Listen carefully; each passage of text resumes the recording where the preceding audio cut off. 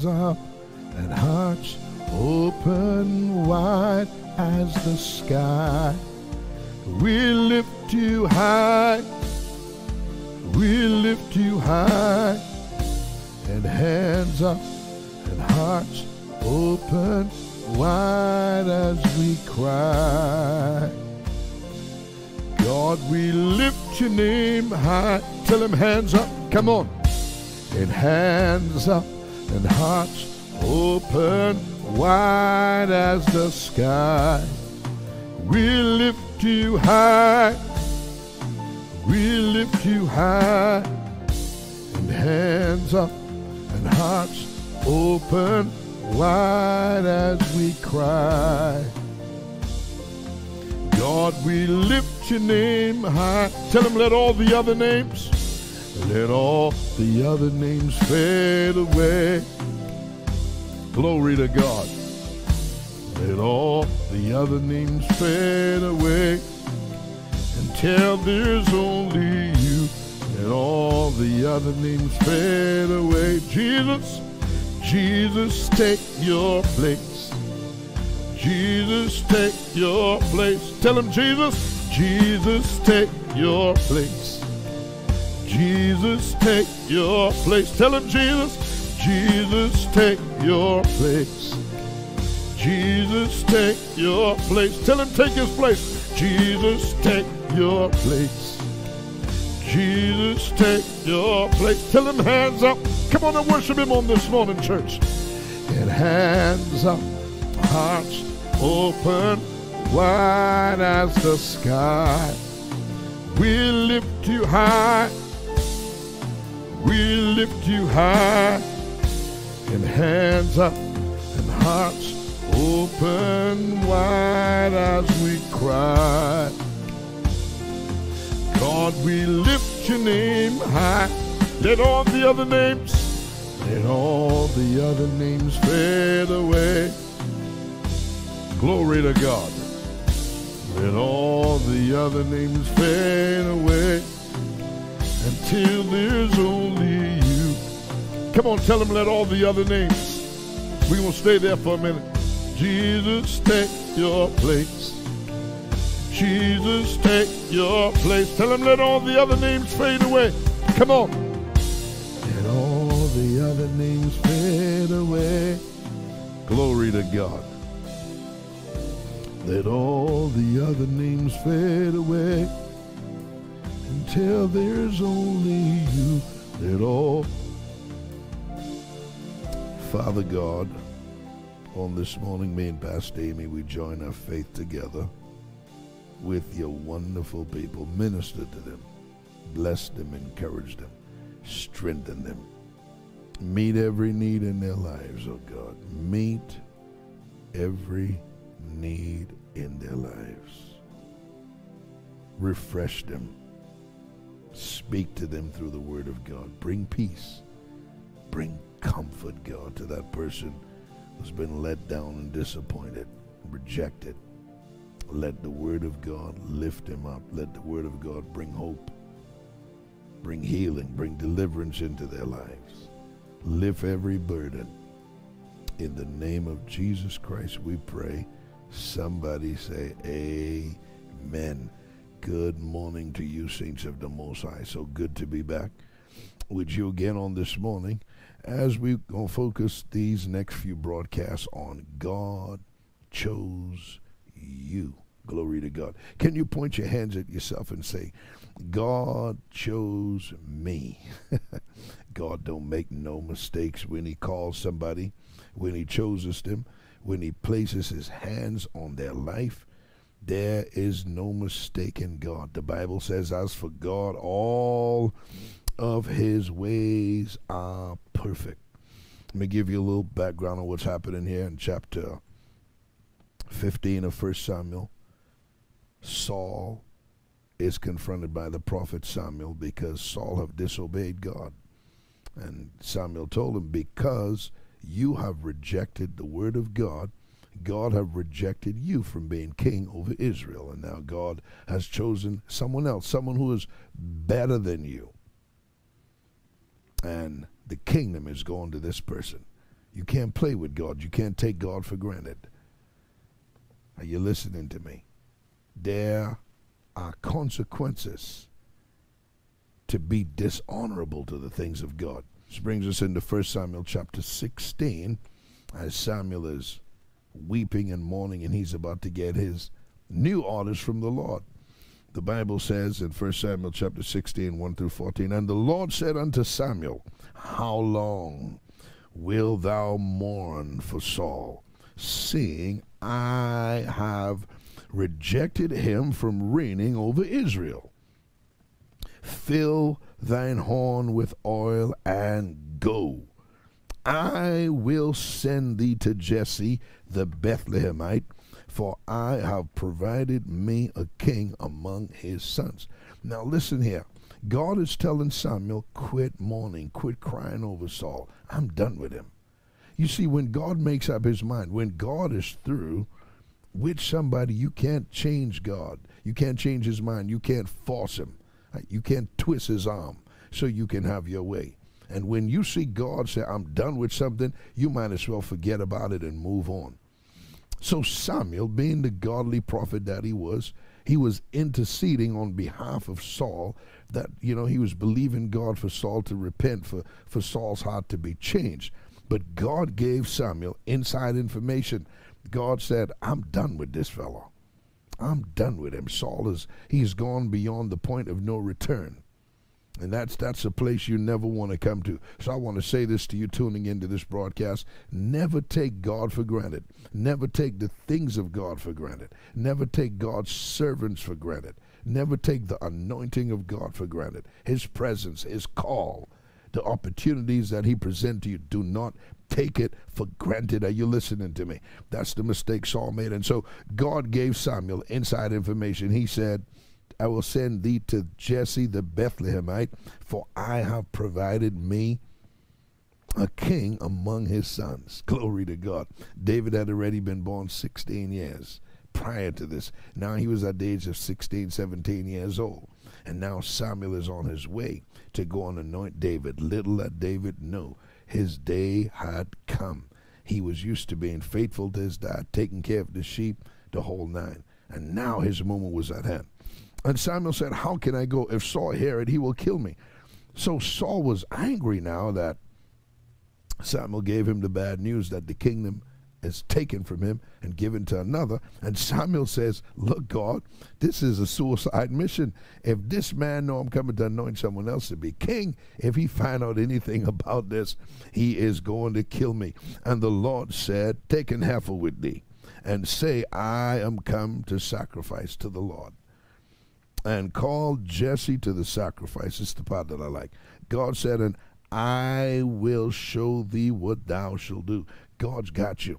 Some of you watching this broadcast, you're wondering how to make the next step in your life, how to move forward. What is it that you need to do? Well, I got good news for you.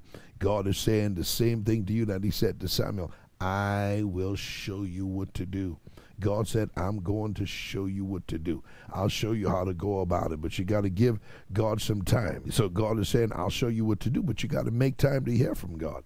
He says in the book of John chapter 16, verse 13, he said, when he, the Holy Spirit of truth, has come, Jesus said the Holy Spirit will guide you into all truth. The Holy Ghost lives in you as a child of God. Your body is the temple of the Holy Ghost. He is obligated to lead you. He's obligated to guide you. He's obligated to direct your steps. The Bible says the steps of a good man are ordered by the Lord, and he delights in his way. And also it says in John 16:13, when he, the Spirit of truth, is come, he will guide you into all truth, for he will not speak of himself, which means speak on his own authority, and whatsoever he shall hear, that shall he speak. And at the end it says, and he will show you things to come. So he's going to show you what to do. And thou shalt anoint unto me him whom I name unto thee. So God says, I'll show you the guy. Just hang with me. Lord have mercy. Some of the ladies grabbed that word and ran with it. I'll show you the man. I'll show you the one who's supposed to be your husband. Lord have mercy. You can't fool God, right? Now watch this, verse 4. And Samuel did that which the Lord spake, and came to Bethlehem. And the elders of the town, I love this right here. And the elders of the town trembled. They trembled at his coming and said, "Comest thou peaceably?" They thought to themselves, Samuel's coming with bad news. He's coming to rebuke somebody. At least they had fear. We live in a generation where people hardly fear men of God today. They think you and them are company. Lord help us, Jesus. Now watch this. Verse 5. And Samuel said, "Peaceably I am come." He said, "I'm come to sacrifice unto the Lord. Sanctify yourselves and come with me to the sacrifice." And he sanctified Jesse and his sons and called them to the sacrifice. This was a huge deal. I mean, Samuel was a famous prophet. Everybody, the whole of Israel and Judah knew who Samuel was. He was known from one end of the country to the other. So it wasn't like Samuel could just hide and get away with it. No, everyone knew who this man was. He was famous. He was popular. You're listening to me, and at this time, my gosh, his popularity was at an all-time high because he was a man of God. Nothing he said fell to the ground. Now watch this. And it came to pass when they were come that he looked on Eliab and said, "Surely the Lord's anointed is before him." Now you got to understand what's happening. Jesse sanctified his sons. He did what Samuel told him to do. Not all the way, you're about to find out. And as the eldest came before Samuel, Samuel's looking at Eliab. Eliab is tall, almost like the way King Saul was. When God sent Samuel to anoint King Saul in 1 Samuel chapter 9 and 10, King Saul was a hair taller than all the people. He was a tall man. So Samuel automatically assumed in his mind, we all make these mistakes as men and women of God. Every one of us are guilty of it.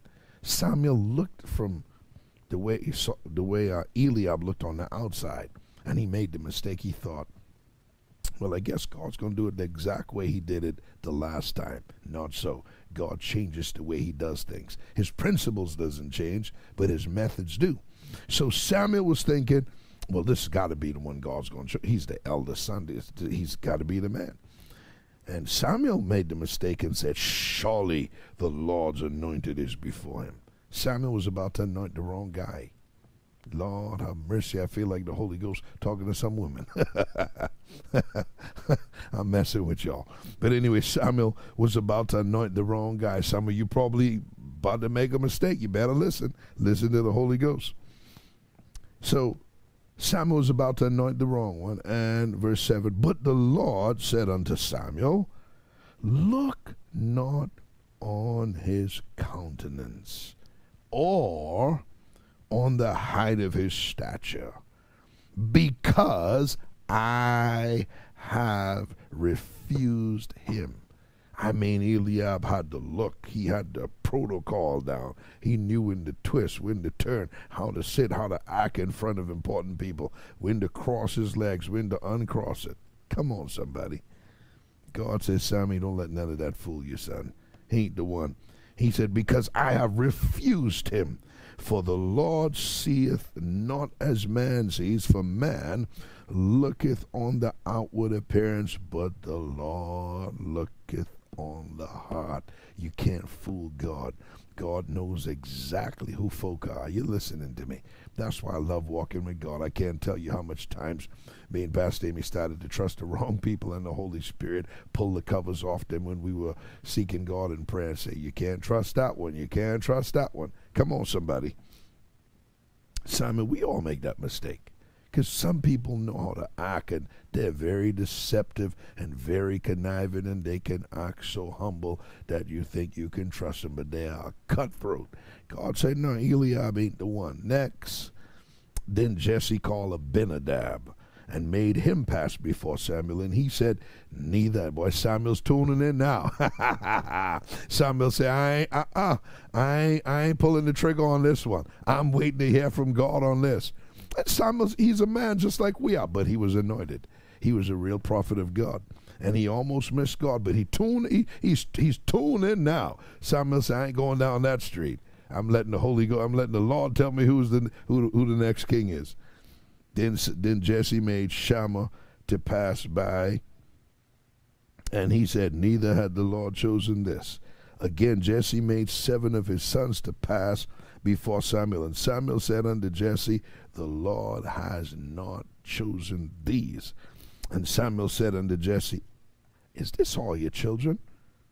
And he said, there remaineth yet the youngest, and behold, he keepeth the sheep. He's just a little boy. There's no way it could be him. Jesse messed up on this one. And Samuel said unto Jesse, send and fetch him, for we will not sit down till he come hither. Glory to God. I'm talking, listen, I believe the Holy Ghost talking to somebody. You are handpicked by God. Your spot is preserved. Can't no Eliab, Abinadab, or Shammah take your place. God's got your seat preserved. Samuel said, send and fetch him. Samuel said, send and fetch him. We will not sit down until he comes. Oh, the Holy Ghost waiting on you. Your spot, your seat is preserved. God's fighting for you. David is on the backside of the desert. David don't even know what's going on. And God's right there fighting for him. God said, no, Samuel, that ain't the one. That ain't the one. This spot is preserved for David. Glory to God, your spot is preserved. Can't nobody have your spot. Watch this. And he sent and brought him in. And now he was ruddy and with all of a beautiful countenance and goodly to look to. And the Lord said, glory to God, I love it. And the Lord said, arise, anoint him, for this is he. Man, ain't nothing like when God speaks on your behalf. I said it ain't nothing like when God speaks on your behalf. Glory to God. I remember the prophetess in the Bahamas, Sister Lily Hill. I can't forget these people. I remember when the Holy Ghost sent her to my house to pray for me and to anoint me. I was young and just had surrendered my life to Christ and figuring out the call of God. That woman of God came and anointed me. She said, God chose you, son. Lord, help us, Jesus. I remember the old Prophet Miller back in the Bahamas. Many of the people in the town where I came from, everybody knew who Prophet Miller was. That man laid his hands on me and blessed my life. He said, son, God said you'll do twice as much as what I accomplished. He said, God said all the blessing that was on me is coming on your life. I can't forget those things. You can't fool God. There was no YouTube. There was no social media. And those people recognized the hand of God. My pastor, Reverend Lawrence Pinder, anointed me. He said, son, God showed me the vision is great. And God will explain it to you. God's hand is on your life, son. Apostle Carolyn Cooper, my mentor, prophesied the call of God on my life. Apostle Leon Wallace, Bishop Godfrey Williams, Pastor Rudolph Roberts. Are you listening to me? Great men and women of God. Mother Daphne down there. I believe she's in Bimini now. I can't forget those people. My own mom and dad, they saw the call of God on my life. They saw the hand of God on my life. Some of my brothers and sisters, they saw the call of God. Thank God. You can't fool God. But I'm here to tell someone your spot is preserved. You have been handpicked. You've been handpicked by God. He is working in your life. Listen to this. Verse 13. My God, I feel the Holy Ghost in this place. I feel the anointing. Come on, someone just lift your hands to heaven. I feel the anointing of God. Glory to God.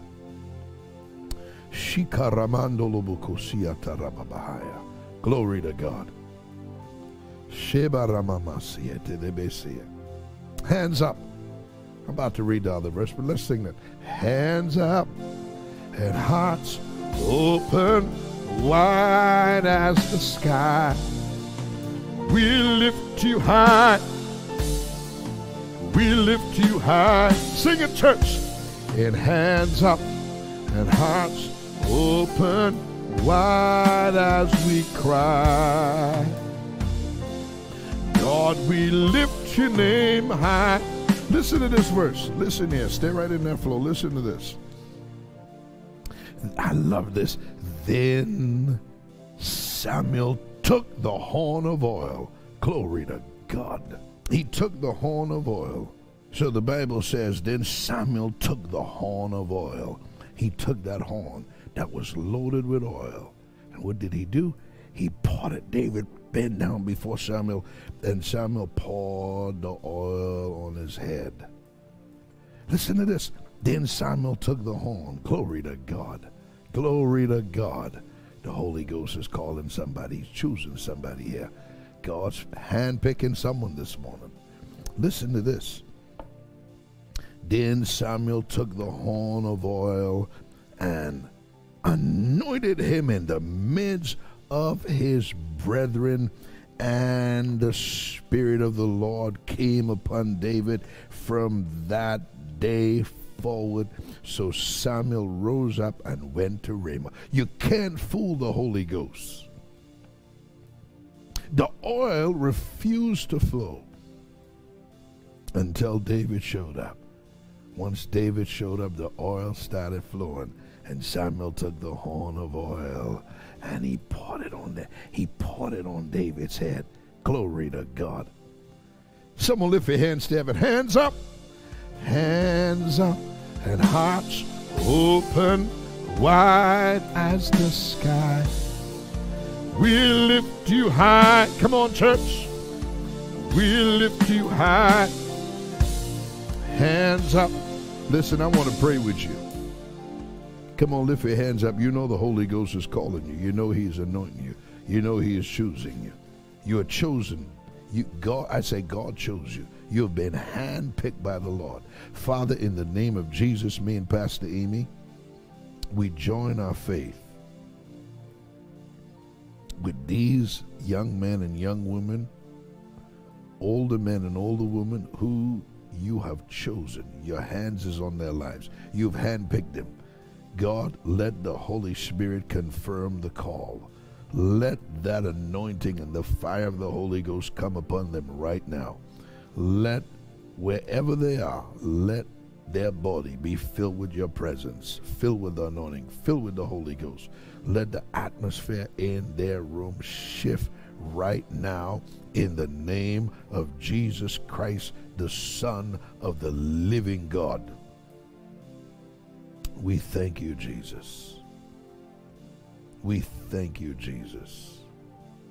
I'm asking 300 of you who have never partnered with this ministry or never done something significant, and you know this ministry has been a blessing to millions of you around the world. I'm asking 300 people to make a commitment for the next 12 months to stand with this ministry, and I'm asking you to do something significant to help us continue to preach this gospel around the world. We want to begin 3 nights of miracles in a few months, but we cannot accomplish this by ourselves. We need you to stand with us financially. We need you to make a commitment for the next 12 months to do something significant. And people, this is not a joke. This is not a game. I'm very serious about this. If you know you are able to do it and you can make that commitment for the next 12 months, I want you to do something significant for the next 12 months to help us do what God is calling us to do. You know me and Pastor Aimee, we take these things very serious. To give in this offering, you can visit us online at seanpinderministries.net/give. You can also give through the ministry app. You can also give through the ministry PayPal account. That address is paypal.me/SeanPinderMinistries. You can also give through the ministry Zelle account. The ministry Zelle email address is info@seanpinder.net. You can also give through the ministry Cash App account. The ministry Cash App address is the $Sean Pinder Ministries. You can also give through the ministry Venmo account. The ministry Venmo account is at Sean Pinder Ministries. You can also text to give. All you have to do is text the letters SPM to the number 45888, and a link will automatically be sent to you. You can also give by mailing your donations into the ministry. Just remember to make your checks and money orders out to Sean Pinder Ministries, P.O. Box 2726, McKinney, Texas 75070. Listen, Main Pastor Aimee, we love all of you. We appreciate you. And a huge thank you to our partners who make this broadcast possible to help us take this gospel around the world. We love all of you. Join us again on tomorrow morning for another morning prayer broadcast. God bless you.